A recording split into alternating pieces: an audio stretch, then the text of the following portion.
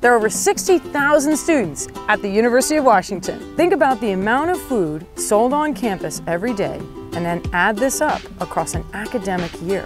But before this food is served to students, it needs to be purchased. And considering its size, UW Dining makes a huge impact in the market when it commits to new purchasing guidelines. Once the university is buying at least 35% of its food from local sources, as outlined in their Sustainability Action Plan, more money will end up in the hands of nearby farmers and suppliers, who serve as the foundation of a new economic model. A model with significantly lower transportation emissions. Is it realistic to think the university can purchase 100% of its food from sources that are close to campus? Probably not. But there are lots of local options available to UW, especially farms.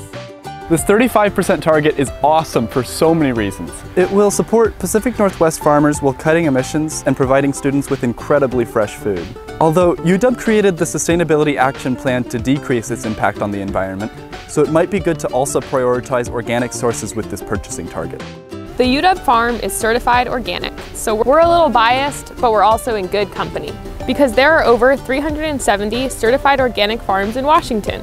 Much like us, these farms rely on organic fertilizer and compost in place of synthetic fertilizers that generate greater emissions to manufacture and deliver. This synthetic alternative is also more hazardous to marine life. Protecting water and using it sparingly for irrigation is another way organic farms distinguish themselves from their industrial counterparts. Produce tastes so much better when it is grown and transported in a manner that supports the health of people and the planet.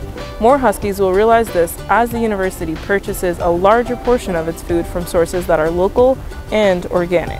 And hopefully, other institutions adopt targets similar to UW. School districts, governments, businesses, hospitals, and additional institutions have lots of purchasing power. If more of their food budget was reserved for local and organic providers, emissions and environmental pollutants would drop significantly. And, just as important, greater financial support would be extended to Pacific Northwest farmers.